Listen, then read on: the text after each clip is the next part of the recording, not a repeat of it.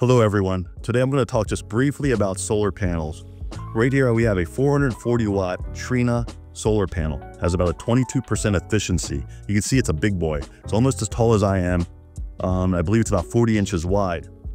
We get calls all the time. People are looking at solar panels. They go online. They ask us for the highest wattage, the highest efficiency they can get. And I can understand why. But one thing I wanted to explain to you is right here we have a 22% efficient panel at 440 watts. If this thing was, say, 2% more efficient, which the higher end panels might be 2 or 3% more efficient, instead of 440 watts, this might be 460, 480 watts. For that extra 20 watts or so, you're gonna pay a premium, a lot more money. And when you break it down for price per watt, it's much more expensive to get a very highly efficient panel. What I would say instead, if you're putting solar panels on your home, is if you add one extra of these panels, you can make up for that efficiency and pay a significantly less. 22% efficient, that's a pretty high efficiency. They do make them more efficient, but again, it's not a big difference, 2 or 3%. Another thing to look at is the wattage. People say, oh, I saw that there's a panel that's 750 watts. Yes, that is true, but it's probably even taller and wider, because if it's 22% efficient or even 23 or 24% efficient, it's going to need a larger footprint. And you have to keep that in mind if you're putting solar panels on, for instance, on a roof. How many rows of solar panels can you fit on your roof? You might only fit 2 rows of the 550, 600 watt panels, where you could maybe fit 3 rows or 3.5 rows if you turn a landscape instead of portrait of this panel. That's something to take into account. A higher efficiency panel doesn't mean you're going to get more wattage on your roof. It can mean that, but it doesn't mean that every time. What I like about the Trina solar panel is it's a tier 1 company. It's one of the largest manufacturers in the world. Yes, it is made in China. Tariffs could affect this solar panel, but it's at a good price, at a high efficiency, and it's a well-known company.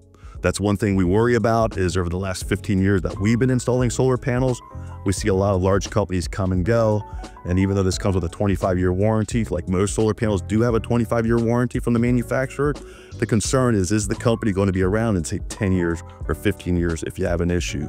And that's why it's important to look at tier 1 companies, the largest manufacturers that are bankable, profitable, and have a good reputation for their quality. A solar panel like this has a 25-year warranty on defects, okay? Most solar panels come with a product warranty and then a linear performance warranty. And the linear performance warranty is based on the production of the solar panel. So this panel could produce 440 watts DC electricity if it's in full sun, okay? It does degrade over time because it's subjected to the UV rays. It's about 0.5% per year.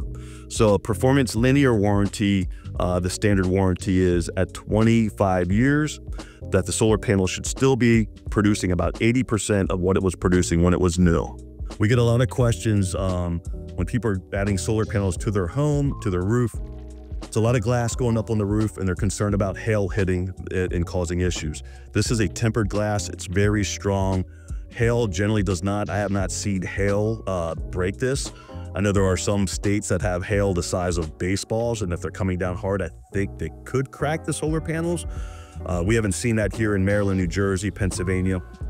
However, it is important to add, if you go solar and add solar panels to your home, to add the solar electric system to your homeowner's insurance. The question is, after 25 years, if this thing's producing 80% of what it was, is it worth keeping or should it be replaced? And that's up to you. I tend to side with, hey, I made a long-term investment. This thing's still producing well. It's still saving me money. Yes, I could replace the system and have, 25 years from now, even a higher efficiency panel. Maybe I can get 50% more wattage off my roof. But if you look at the cost, is it worth it? You'd have to decide that on your own. This particular solar panel has 132 solar cells. You can kind of see them right here. They're square. In the past, a panel like this might be 60 cells, larger cells, and they're round. They made these more compact. Instead of round, they made them square, so you don't have the big white circle between the round solar cells. They've learned to cut the cells in half And that gives a little bit more power, a little bit more efficiency. And that's why you see a lot more cells on the newer panels in a panel like this Trina 440. So if you're looking to add solar to your home or business, or buying a solar panel really for any reason, look at the total wattage, the size of the system, and you can consider the efficiency. Look at the warranty. They should all have a 25-year warranty. I recommend looking for a tier 1 company, a company that's been around for a while. That way, if you do have any issues in the future, they're going to be around to cover your warranty.